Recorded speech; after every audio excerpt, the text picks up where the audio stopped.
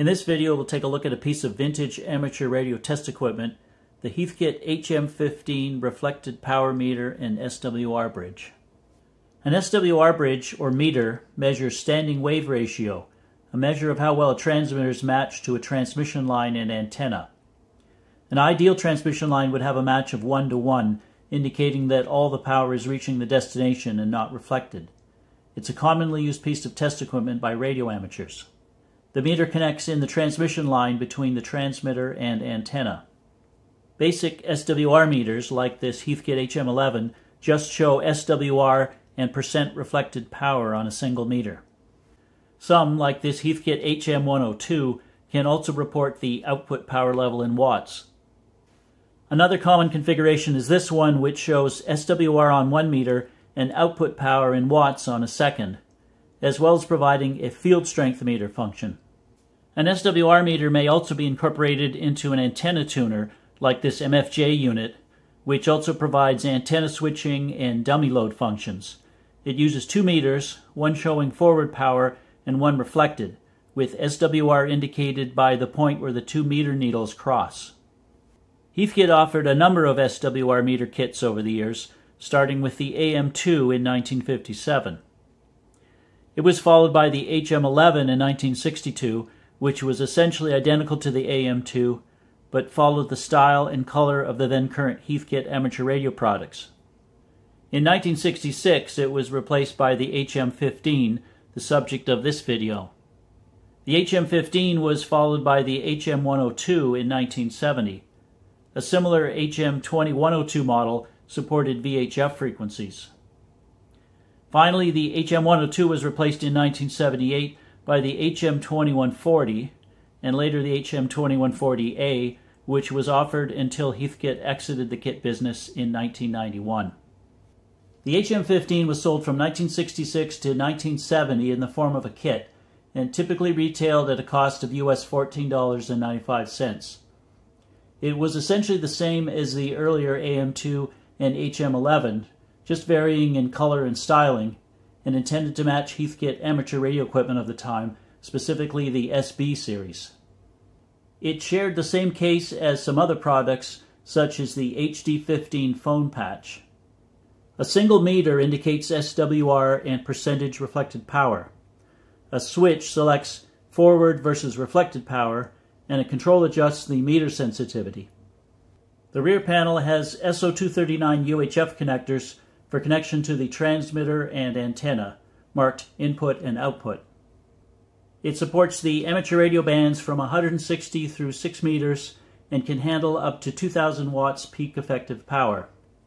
At construction time, it needs to be wired for either 52 or 75 ohm transmission line impedance. The circuit shown here is quite simple.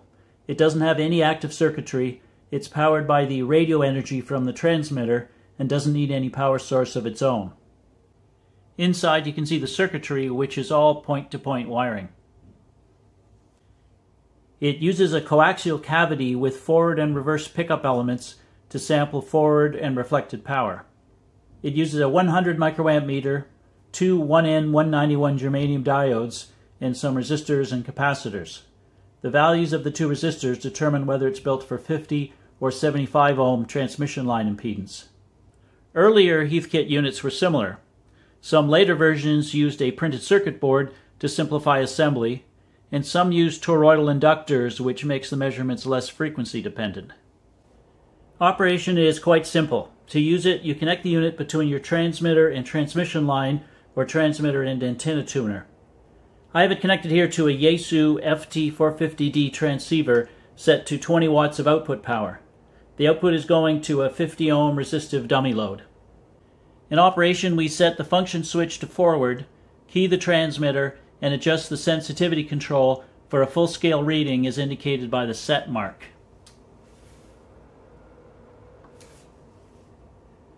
Now set function to reverse, key the transmitter, and read the SWR off the meter.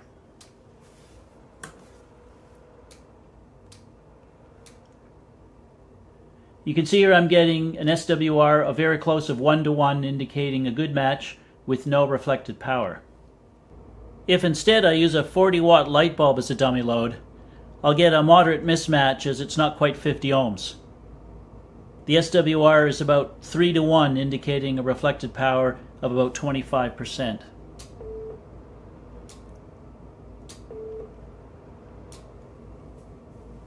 The insertion loss of the meter is quite low, so it's acceptable to leave it connected at all times so you can monitor your SWR while operating.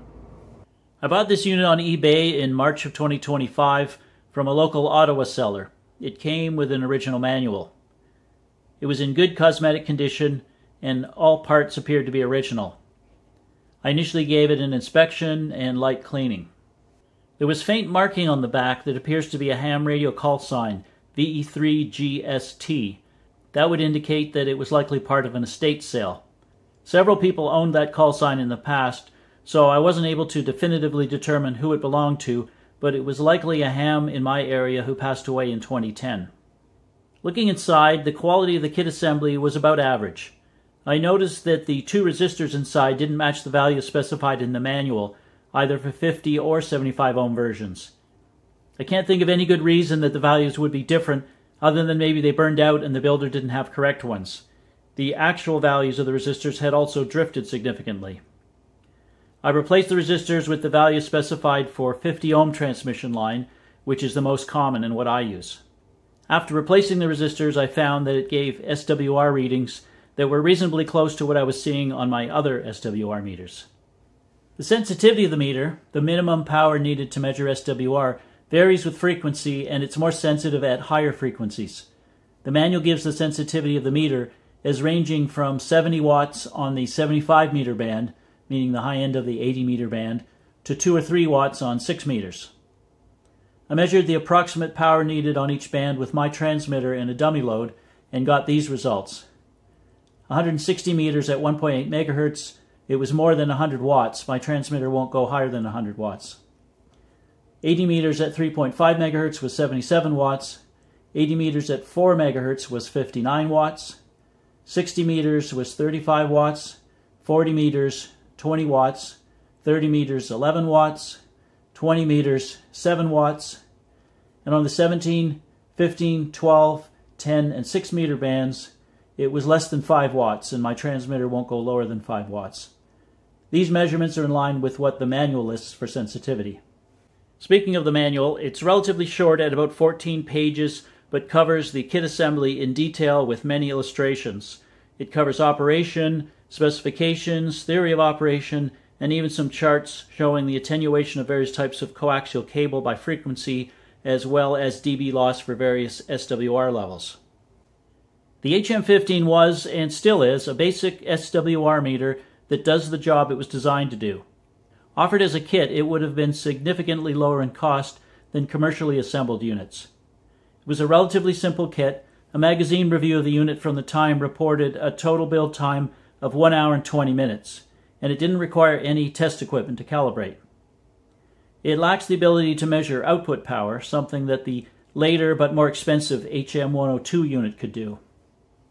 It needed a reasonable level of output power, suitable for use with most transmitters of the time, but not for QRP transmitters, which are under 10 watts, except on the higher bands. I imagine many of the units are still in use today. I also own examples of the Heathkit HM-11 and HM-102 SWR meters, and I've made YouTube videos about them.